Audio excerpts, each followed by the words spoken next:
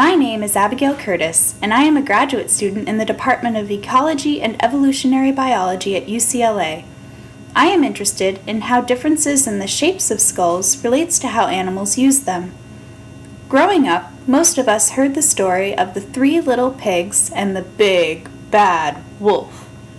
The first pig builds his house out of straw, which the wolf huffs and puffs and blows away with ease. The first pig runs to the second pig's house for shelter. The second pig built his house out of sticks, which are stronger than straw, but the wolf is still able to blow the house down. The first 2 pigs run to the third pig's house for shelter. The third pig built his house out of bricks, and no matter how hard he tries, the wolf can't blow it down. This story teaches us early on the importance of building structures to withstand whatever forces they are subjected to.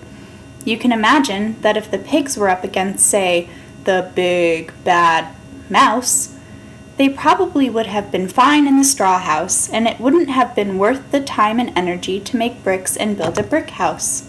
This same principle also applies to bone. Bone is an expensive material for our bodies to maintain, and bones do not tend to be overbuilt. For example, if we compare the skull of a fox with that of an African wild dog, we see that the fox has a much more gracile skull with slender jaws and few bony crests that is strong enough to kill small prey, but not strong enough to kill big prey. Whereas the wild dogs have robust skulls with large crests where massive jaw-closing muscles attach, making it well adapted to subdue large prey. I am studying how the internal architecture of the skull contributes to skull function in mammalian carnivores, the group that includes lions, pandas, foxes, and otters. Carnivores come in all shapes and sizes, with diets that range from herbivorous to carnivorous. We know a lot about how differences in the external shape of skulls relate to utility, but know relatively little about the skull interior. In order to see inside of skulls without destroying them, I use CT scans, which are 3-dimensional X-rays taken from museum specimens.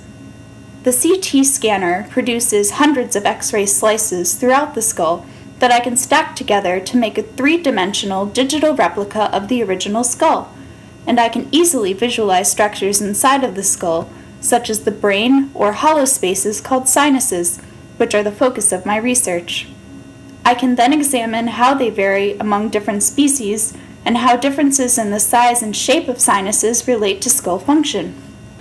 By observing how the inside of the skull varies in addition to the outside, we can gain a more complete understanding of how bone shape relates to function and can learn about the roles that species play in their environments. To learn more about my research, you can email me at abigailacurtis@gmail.com and stay tuned for my upcoming website.